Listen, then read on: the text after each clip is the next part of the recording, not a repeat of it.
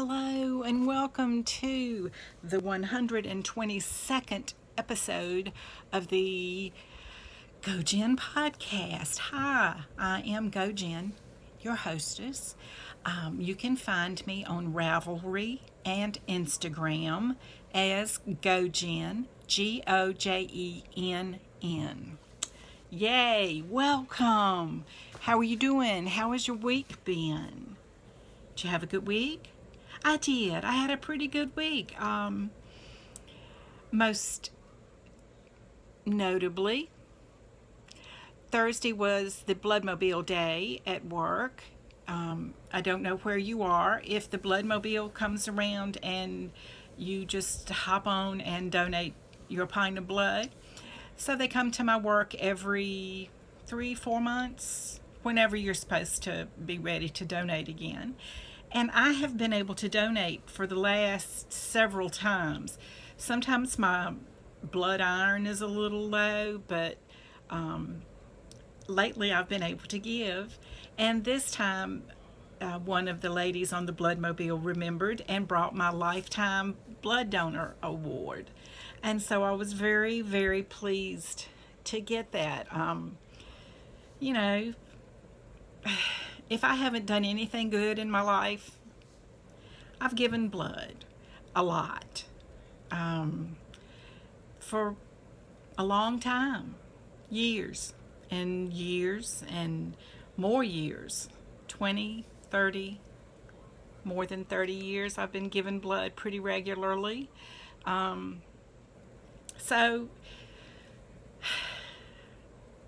I encourage you to donate blood. I don't have a thing about needles.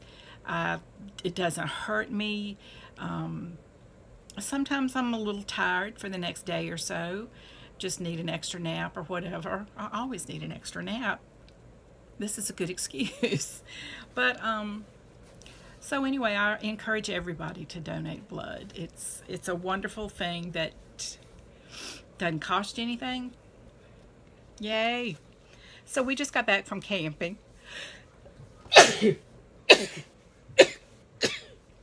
Excuse me. I don't know where that was from. Dust, probably. We just got back from camping. We had been to the Dan River Campground in Stoneville, North Carolina. It's very near Madison, North Carolina, Eden, North Carolina, if you're familiar with any of those. And it was a nice campground. It had a wide variety of campsites, from the totally rustic, no-frills tent site that just had a picnic table, up to where we were, and we had the full hookups. So we had water, electric, and sewer, all for our camper, and that's really nice. There was a pool, not too big, but a pool. We were the only motorhome there. Everybody else that was there, and there were a lot of other campers, but everybody else was either in a fifth wheel or a pull behind. So they're different animals of the same kind of species, but you know, they're all pulled behind your truck, or in all cases truck. And so our RV is called a Class C, and that means that it's like the front end of it is a truck, and it's all one big thing. You've seen them, I know you have. And but it's not like one of the really huge buses. They're called Class A. The really huge RVs are usually Class A. And we're Class C, and very happy about it. We were the only one-piece unit there. Everybody else was pull behind or fifth wheel. And that's the one where it rests in the back of the pickup truck. Anyway, I know that's not, you don't care, but it's one of those things where you have to learn the lingo when you start doing a new hobby or whatever. So anyway, we enjoyed it. It was a It was a popular spot for tubers. That sounds like potatoes. No, for people on inner tubes and rafts going down the Dan River, which this was upstream from us about an hour because the same river comes through our town. So it's like we could have just drifted all the way home. I don't know. But anyway, we did not go tubing. We hadn't planned on it or anything. But once you got, okay, like here was the, if I say all the way forward, this was the full hookup sites. And then there was another row of full hookups, and then a row that had just water and electricity. Then there were some tent site places that just had water and electricity, and then closer to the river were some just plain spots cleared out for tent campers, and they didn't have any water or electricity or anything, so they were really roughing it. I don't rough it. When I say I go camping, I don't mean I rough it, no. But anyway, the closer you got to the river, the buggier it got. We've had a lot of rain lately, and apparently that has really helped the biting, itching, scratching mosquitoes and all kinds of bugs. Just I can't even count how many bug bites I have, and I wear a little anti-insect bracelet that usually keeps me from getting bitten at most all places we've been. But it was no match for the bugs there, because and it's what you expect at a river, the riverside with had heavy foliage. But you could just swat them. They were just so heavy. But you know, that I am very glad we didn't have a site that was like that. I would have been miserable. Which is very, very much the reason that I like our camper, because I'm not roughing it. Because we get hot, we go for the walk, we get all bug bitten and all this terrible stuff. The dogs, you know, are sniffing and getting dirty, and then we get back to the RV and turn the air conditioning on. Yeah, not roughing it, but really having a good time. So we did. We had a great weekend and enjoyed that campground. We would go back, so long as we make sure we don't go down on the river, or if we do, we go like through. We spray ourselves down with all of the terrible pesticide things, and then go to the river and take off. But maybe we'll do that later. It looked like fun, and there were lots of people doing that. So anyway, yes, did I crochet this week? Yes. Sorry, I've just been too full of other things. I think this may be the last week that you see my Metro kerchief unfinished. I am so close. I am so close. Oh, this is where I started, and it gets bigger, bigger, bigger. That's the top of the triangle. And here it's becoming narrower and narrower, much quicker to do a row. You know, I can do a row in half the time that I could do the longest ones, and it's very enjoyable to do. I say that every time, and I'm not finished yet. But here, whoops, get my crochet hook out without pulling out stitches.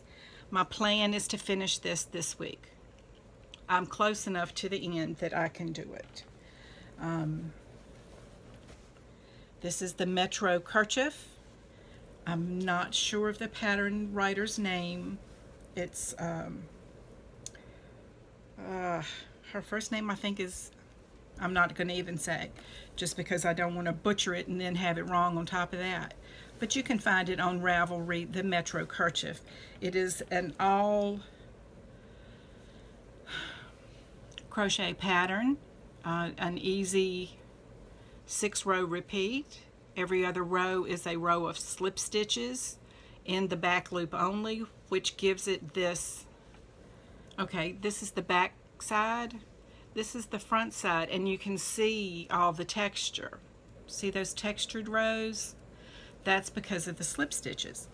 And yes, they make this a very pretty pattern, but yes, they are tedious, because if you've done much slip stitch work, you know that it's hard because they're small stitches and they go into tiny little spaces. This is my nerd bag from Star Knits on Etsy. She is Alina of the Weasley Sisters podcast that I watch, and I saw her and I got this bag at the Shenandoah Craft Festival 2 Septembers ago. See? I have a memory left. Yay. So that's my one whip that is almost finished. This close to being finished. And yes, I'm going to work on that until it's finished. This is my, whoopsie, 10 stitch Tunisian square. This is almost finished, but this is taking forever to finish because one strip, just one strip that goes from the top to the bottom on this square takes over 2 hours of just, you know, constant back and forth crochet. So, but it is mindless. I think I have to finish, whoopsie, I have to finish this side, which is from here to here. Then I have to finish this whole side. This is where I was last week. I have to finish this whole side and then this whole side. So I've got 4 or 5 hours of work left on this. This stitch marker tells me that this is the last side with 6 rows on it from the center. 1, 2, 3, 4, 5, 6. And then over here it's already up to 7, so that means this side's finished. 1, 2, 3, 4, 5, 6, 7. Yay! But I do want to get that Metro kerchief finished so that I can start what? I don't know, Christmas projects. It is August. And it's like I always tell my family, if you don't request something from me, handmade, crocheted, or whatever, if you don't request it, then you'll just get whatever I happen to make. And so I highly suggest you tell your family that. You know, if you'd like a scarf, tell me a scarf. Purple scarf, red scarf, blue hat, green mittens, whatever. Tell me something and I'll make it. But if you don't tell me, then that's when I pull out that neon orange yarn and I'll make you a full face balaclava if that's what you if you don't tell me, that's what you may get. This is what I'm going to work on once I am finished with the Metro kerchief. I've already started this using the Premier Yarns Sweet Roll. Oh, what color is it? Rocket Pop. Rocket Pop. It's just a very, these colors are the primary colors. Good grief. All I could think of was, they're colors. Yeah, on the color wheel, they're the primary colors. So I am making a ripple baby blanket for one of my daughter's friends who's having her first baby. And so I've just started. I started with the yellow, and then, you know, this yarn changes color on itself. So I'm in the red, and we'll see how many rows the red goes. It's a very simple pattern. It's by Lucy of Attic 24. She's got just the sweetest blog, and she lives in the countryside of the UK, and I don't know the name of the place, but oh, it's just idyllic. It's wow. Every time I read her blog or see her pictures or whatever I do, I just want to, oh, so beautiful. So anyway, let's see what else. Books. I finished the book The Pines by Blake Crouch. If you've seen the Wayward Pines series on TV, it's a series of books. I read the first one and I'm done. I don't need to read any more in the series. It was interesting, and it kept me involved, very involved. So I finished that. I enjoyed it. B+.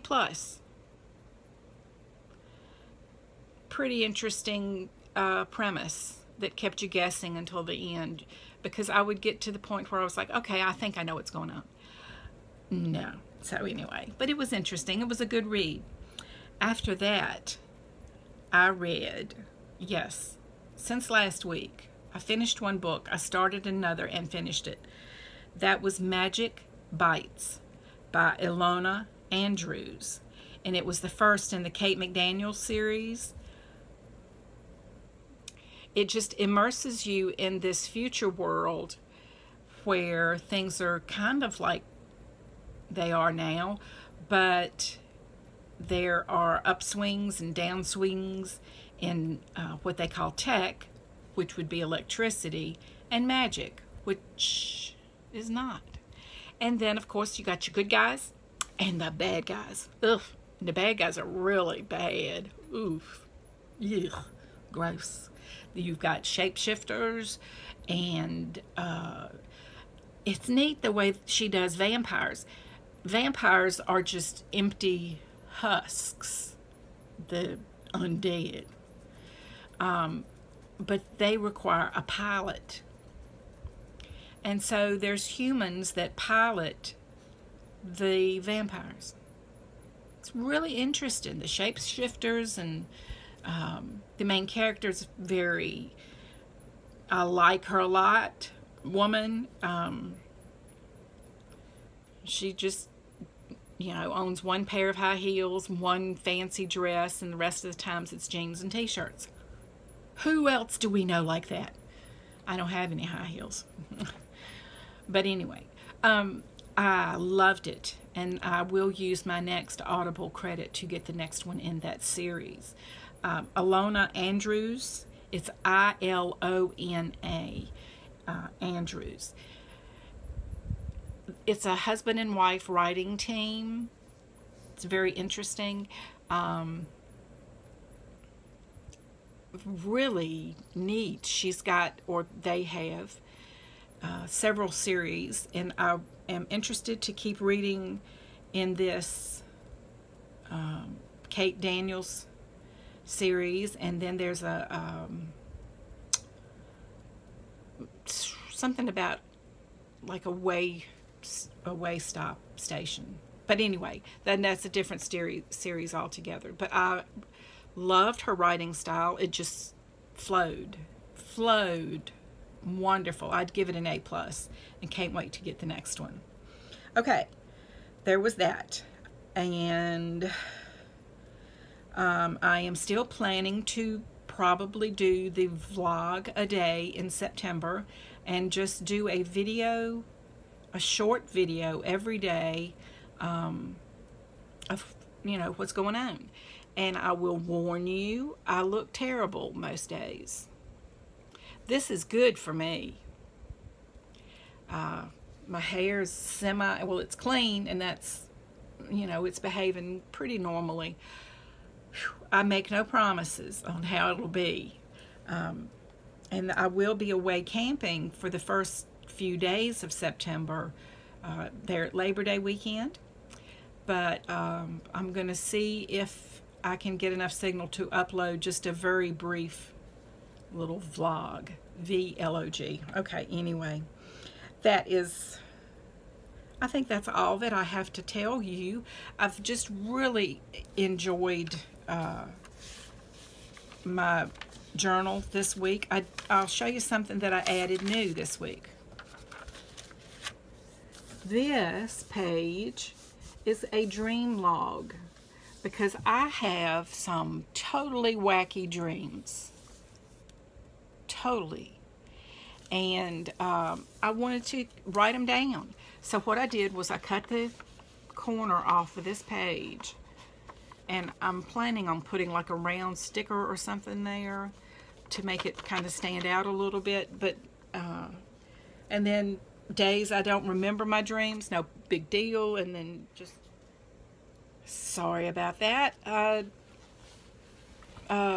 caller came in, and it was one of those, you know, call things, and I just declined them.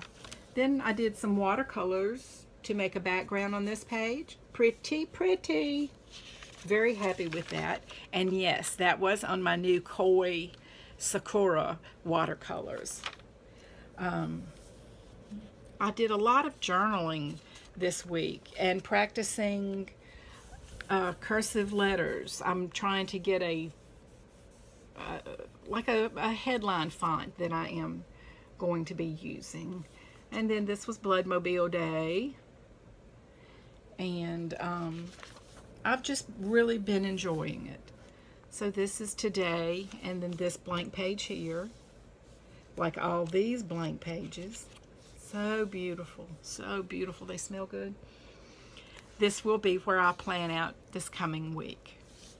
So I don't have any hilarious jokes or stories to tell you this week, but I'll try to find one for next week, okay? So until I see you next time, I wish you nothing but love and laughter.